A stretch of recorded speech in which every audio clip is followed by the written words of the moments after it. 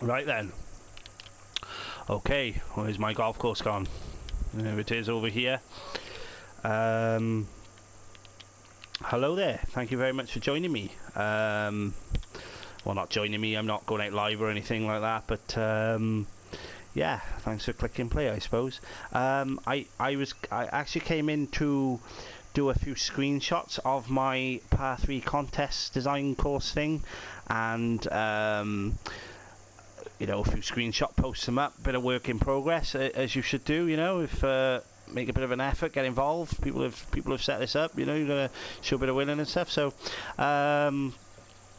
yeah, so I thought rather than do a little video, I'm a bit of a novice for this kind of thing. I've never done a video before.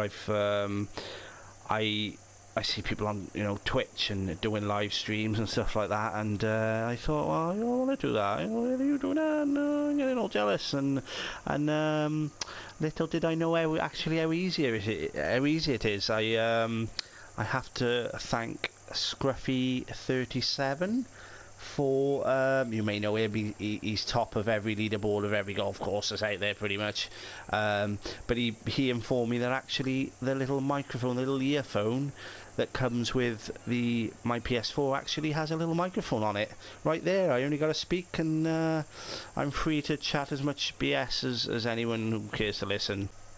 Every course I do, usually a couple of weeks before I finish, you know, the course I'm doing, I'm sort of thinking, oh, what am I going to do for the next one? You know, thinking of a good idea. I'll try to think of a good idea. And so before I set the trainer, I generally got an idea whether it's just using the basic slider bar, you know, from flat to undulating sort of thing, or I've done a canyons course. I had to, you know, use the jaggedy raise tool and raise all these little, you know, sort of canyons up and stuff. And obviously with this, I've done the cliffs, gone for the surprise, I've gone for the links theme again. But it was the best sort of thing for what has eventually popped in my head for the idea. So yeah, so what I tend to do, I set that out, and then that's my blank canvas. That's what I've got to work with. I will, you know, don't get me wrong, if I need to build a mountain in the background or something, I'll do it. But generally, as far as the hole goes, I like to follow the topography, the undulations that are there, and I don't create holes. I route them. I see them and I route them, and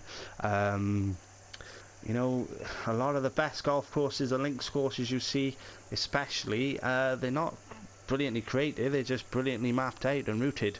So I tend to have this little thing where I have to have a sort of little side theme, you know, building the course like the main course, and I gotta have this little side salad of some cheesy rubbish on the side. So last time I did a driving range in the background, a nice one. It actually looked pretty cool actually. I did a US Open design, not so great. I did a little story about how the course into being and stuff like that. It was alright, bit cheesy. Don't think anyone ever read it, or you know. So, but I tend to, I don't know why, I just like to add that. You know, you're creating something, people are gonna play it, you know, for a purpose, I suppose. And so I thought with this course, what I would do is, here's the sort of, you know, it's not a pitch and putt, but the Par 3 going around the clubhouse shirt, and then maybe when you're playing it, you see out here, you see the main course, you know, a main links course. Obviously I wouldn't create holes, I'd just create services, so it give that impression that there was a course out there, sort of thing. And maybe have somewhere along, you know, near one of the holes, you could see the first tee for the main course, you know, add all the trimmings, you know, a starter's hut, that kind of thing. So I was toying with that idea, but I'm going to give it a miss because I wanna get this finished now, and again on the Delta theme is calling me. It looks fantastic, so I'm itching to get on the Delta theme. And also I can't really see from these holes. You don't, obviously when you zoom in you'd see it. I think you'd see it. I do have a little theme. You can see bottom right there. Oh, that's all you're seeing of it. It's terrible. So I want you to see it. So yeah, so I was thinking of doing that, and while I was out here, I just wanted to give a little insight what I meant when I see a lot of people, you know, they're kind of designing up here, they see their routing, sort of don't know what that is there, some kind of fault line or something, I think, but they seem to map their course out from quite high up.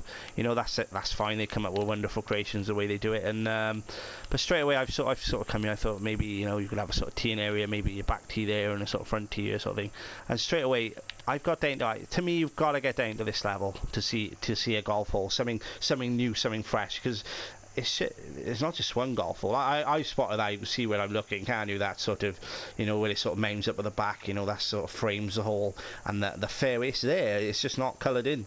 Basically, it's that's the fairway going along here. Maybe, you know, you might put a little depression in here or something, and add some scrub. No bunkers, frowned upon bunkers, hate them. Little depression here and fill it with some scrub, so you know, maybe it comes up here a little bit. Then the more you chew off, I might possibly put a little bunker in over here to make them think twice about going too much. But you know, your little bail out here give you a you know, a longer shot, but an easier tee shot, but a longer shot to the green sort of thing, at a maybe at a worse angle or what. But you know, just from coming along here and just doing that straight away, I've just seen, you know, I mean, you know, down there as well. I mean, look at that, you know, par 5 or something, you know, wraps back round to the right, and you know, just fantastic. It's just there for you, you know. That is actually a road leading somewhere to the clubhouse. That altered all my paths, which were nicely paved to tarmac, which was a bit annoying. But you know, maybe a par 3 over to the cliff edge there or something like that. Anyway, but yeah, so that's what I do, and I think you're really missing out if you don't get down here and view your holes, you know. So here's your landing zone. You know, you might. I see the edge of the fairway there. I see that fairway ending, and maybe playing over to a green over here, over the scrub sort of thing.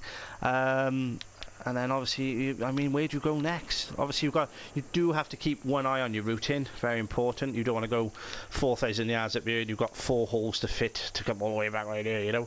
I suppose it's not real life. You could kind of no one, maybe I'd notice, but some people might not notice that. But obviously, I like to keep that. That's why I set my training, and that's it, because I like to keep that kind of, it's a challenge end, you know. Someone posted on TGC Tours forum. I think it was Bubba Spieth. He sort of mapped out the course in writing, you know, in pen. Drew, I don't know if it was to scale or whatever, but certainly if you can do that, if you've got the time, that's the way to do it. That's you know, I've actually done that with a scale ruler, and it's certainly a lot more challenging than especially when you've got a small area of land. I had visions in my college tutor, you know, I'm going to create the new Augusta, you wait, you know, Crenshaw's going to be calling me and all this rubbish. And I had a pretty boring course that measured just over 5,000 yards with about 6 par 3s in. Yeah, so anyway, like I said, get down, you know, get down, and you know, these holes are just there for you. You know, I've just kind of envisioned that one there. Look at that, a little par 3. I think it's little. Goes up and down, so that's again deception. That's very, very important, you know. A very good tool for design, you know. You think it's uphill, but it's actually level, you know. So you hit along the club, oh, I go flying over the back. You know, I'm seeing a green there, obviously. I mean, look, it's there. I haven't done nothing. There's your bunker. I might put a bunker in there. The depression's there. I know you can do your depressions yourself and things, and usually I do if I need a bunker. But if it's there, I like to use it because, again, it looks natural. You can beat natural. You can recreate it any better yourself. Trust me. In whatever capacity, you know, planting and all that, everything's, you know, seems to always look better where it is and where it's been put by Mother Nature. So, but yeah, I'm seeing a par 3 over the top there. I'm gonna just stick a bunker in there and see how it works. This is my favourite bunker here. I kind of stick with a traditional sort of pot bunker, and maybe make it, you know, I suppose it's not really a pot bunker when it's that big, but it's still, you know, it's feathered. The edge is feathered. There's no noses coming out, you know. Don't get me wrong, they've got a place in golf, you know. I think in Doral, sort of them kind of wide, big, vast bunker. No, so I'm gonna just put a bunker in there. See how it looks. There we are, look. Pretty good, I think that looks there, you know. See the green sap on you. I like the fact that if you put your green in there, you would possibly, if you just went up a little tickle there at the back, you would see that flash of green, you know. If you were down here and you couldn't see, you know, maybe down here you can't see anything of the green, you know, you just, oh, the pin's up there, I'm just going to knock one up there, you know.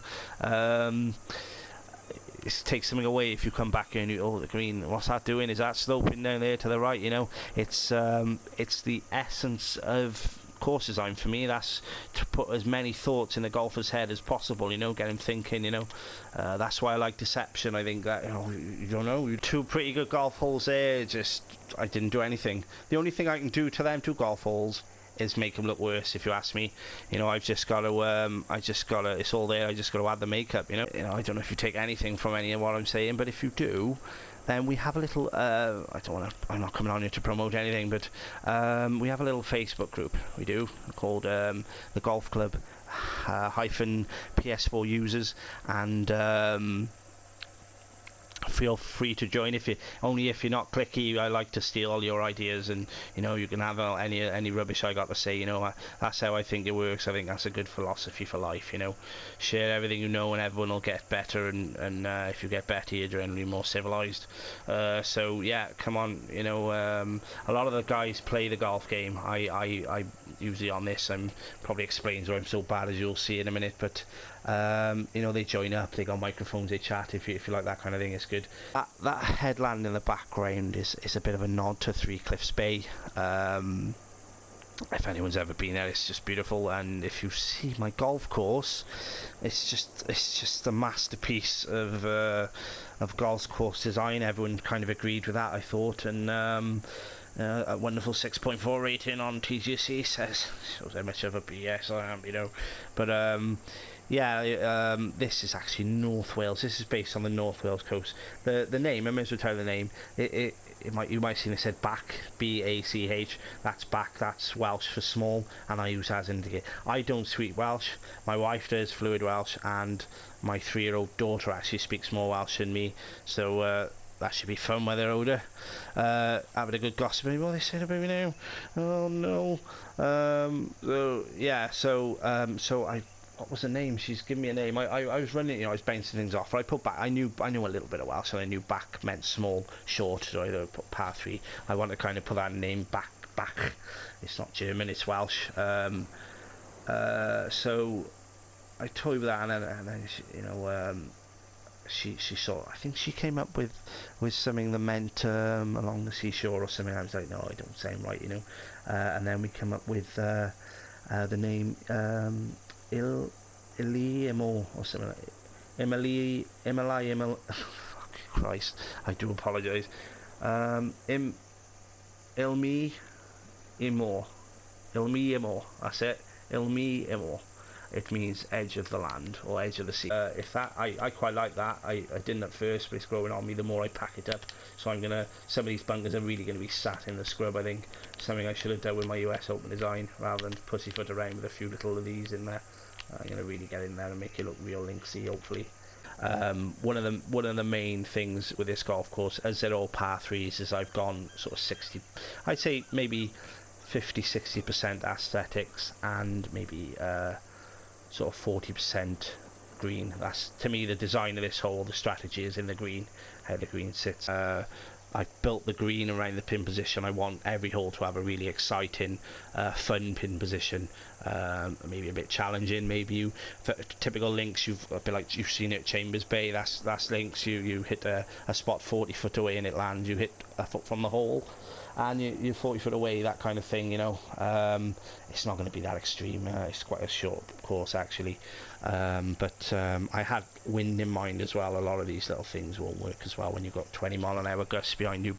This green was originally, it was quite visibly 2 tiers there. It was this top tier. I can't remember if that was higher or the other one was lower, but it was visibly 2 separate tiers.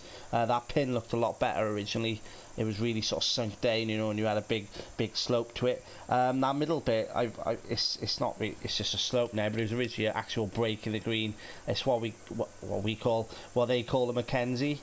If you look up the term, it means extreme undulating green, I think. But they use it. It's used to sort of separate. You can't put a pin there. It's just to separate greens, or we'll split them into 2 or 3 sections. Trent Jones Senior, I think he did it a lot. But it's a good tool, but it's not so good for a greenkeeper. You've got to you haven't got so many options to put the pin, you know. I prefer maybe a flat green with a bit more subtlety than big sloping hills, but they do work if done properly.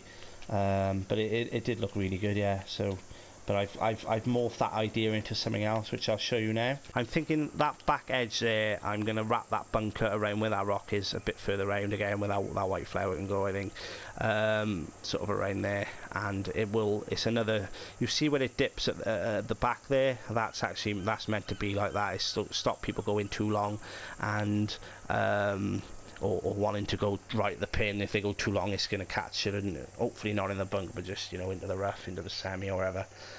But I might put the bunker there for an extra bit of fear factor. But this front where the pin comes up here, that's actually, you might think you might land it there and it'll roll on. It may, with the wind of, you know, it may not work so well, but there's actually quite a slope there, and it will, you know, if you stop it sort of just over that bright there, it will stop pretty quick, and you'll have a 10-12 foot putt. This is quite difficult. So this bank here, I've sort of the idea in mind that should, if you could see the shot and you play the course a couple of times, you will use that slope to your advantage rather than go straight for the pin. So you actually got a little bit of bailout. You're not going straight to the bunker pin. It's sensible play, but you're also getting rewarded for thinking about this sort of thing. But that should give it a little nudge, and just push it up to the hole there, look, and yeah, that's worked quite well. I'm quite happy with that. I don't want it, you know, possibly I could put it in that spot where it's land, and it's obviously going to be a common spot, and maybe hole in one chance, why not? It's a one-off sort of thing, and yeah, so it might be exciting, you know. The reason I think pin positions is because well, it's pretty obvious, you know, like I said, to make it exciting and stuff. And I will get to the rest of the green. I'll kind of work back and so make sure it all sort of flows to that area and looks good. You wouldn't normally do it, obviously, because the pin could go anywhere, but you think something like I suppose Augusta 16th, you know, you got that pin in the middle front there, you know, it's pretty, I don't want to say a wonderful golf hole, but it's kind of, you know, a pretty boring pin as far as pin goes, straight in the middle there. Oh, I think it's a Saturday then, you've got that one up on the right there on the ridge. Doesn't really look like it's supposed to go there, it seems a bit awkward, it's not, you know. You put it back left though on that Sunday, and you've got one of the most exciting golf holes you can imagine to finish a major with, you know, fantastic. This hole, I would say, was the sort of genesis, for want of a better word, of the golf course itself. I just visioned a hole in the cliff, stuck in the cliff, playing over another, you know, over some land, and I haven't quite got that element to it, but playing into the cliff. I couldn't really do it as extreme as I wanted it, mainly because of that down there. I had to get back down there, and it's getting a little bit better. That was like one of them sheer drops, looked pretty bad. That bunker there, that has no strategic merit whatsoever. It's there solely, it's called a retaining bunker. You may get a lot of these on sort of courses that have been packed in, you know, not a lot of land, local members course or something, you know, linear holes side by side, and you know, you may see like a bunker 100 yards from the green, totally out of play, and think, what's that doing there? But it's actually stopping balls rolling 200 yards down the next hole. You might laugh a bit of this, a bit lame, I suppose, but the thought I've got for the lighting on it, I don't know if you've seen Karate Kid 3. A little bit abstract, I know, but the scene where the bonsai tree's in the cliff, and that scene when it sort of cuts and the light's shining on the bonsai tree, I kind of envisioned that with the pin. If I could, a few things with this hole, that front bit there, that's a complete steal. That is, I was searching Google Images for some reason, and I thought about originally doing the small stones, trying to act as pebbles and doing a pebble beach, but it would have took far too long, and it didn't look right anyway. They're not pebbles, they're little stones, and you know, you can see that.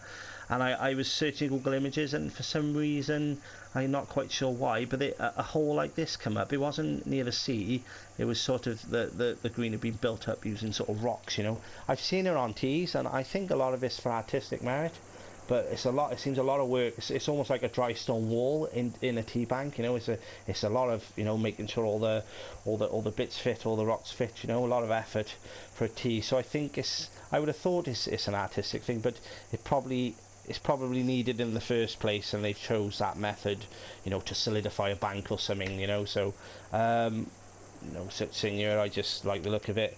I'm not sure I got it right. The rock's maybe a bit too big, but I'm gonna have to make that out of bounds. I haven't hit a ball in yet, so I don't know what's gonna happen, but I'm assuming it's just gonna get stuck and you're gonna be hitting like ping pong or in amongst the rocks. So I'm gonna OB that bit and not put the signs up. It'll just go back to the tee. So the front right bunker, that's a retaining bunker as well. It was I did hit one over there and it kind of bounced off down here in the rocks. Back bunker there, that's a strategic bunker. That's to anyone thinking I'm going to bail out back, I don't like that water, I'm going to check it out the back. Well, they're going to go in there and that's sort of protecting it, and then they got to hit.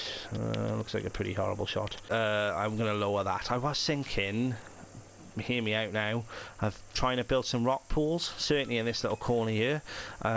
Maybe somehow raising it, the jaggedy look, and then raising it maybe a foot above the surface, and then lowering the jaggedy rock, squeezing the jaggedy rock and then dipping it, so you got like a little rock pool effect, and see if that would work. But them little they're called stacks, and they're sticking out there. Surfers call them boneyards, I think. They're generally the best waves will break, and you're all rocks and stuff, and if they get caught up, you're in a bit of trouble. So that's not finished obviously, but I'm gonna do something sort of there. Is Three Cliffs Bay over there? No, I'm actually I get to play the London Club in a month's time. I've booked my tee time, and I will be playing the London Club, and it's not that good a course looking. I gotta be honest, very modern. Lots of cladded lakes and big bunkers are heavy. So I'm but every cloud I might have a good chance of playing Wentworth. Not a great chance, and if not Wentworth, then maybe a small chance of playing Sunningdale, and if not, definitely the Berkshire Red course, which is top 50 in Britain, I believe. I sort of brought that up really. Can we get Heathland, please?